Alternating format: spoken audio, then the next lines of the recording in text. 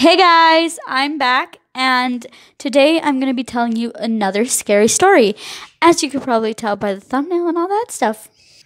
And today's spooky story is dun da da da, drip drip.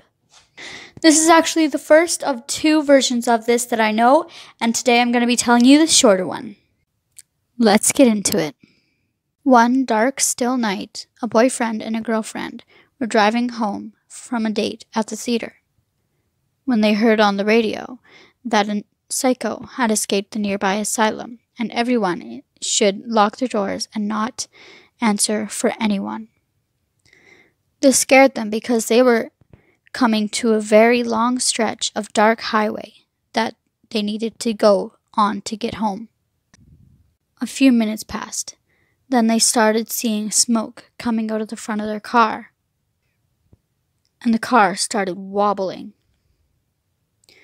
So the boyfriend pulled over under a patch of trees on the side of the road.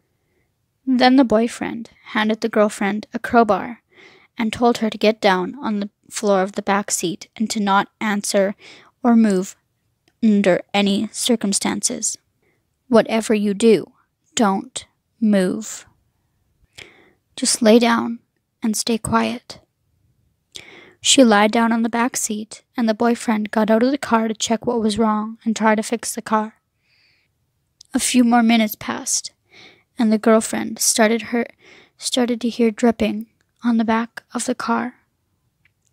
Drip, drip, drip. She waited for it to stop, but it wasn't stopping. Drip, drip, drip. Against her boyfriend's orders, she got up to look out the back window to see what was dripping.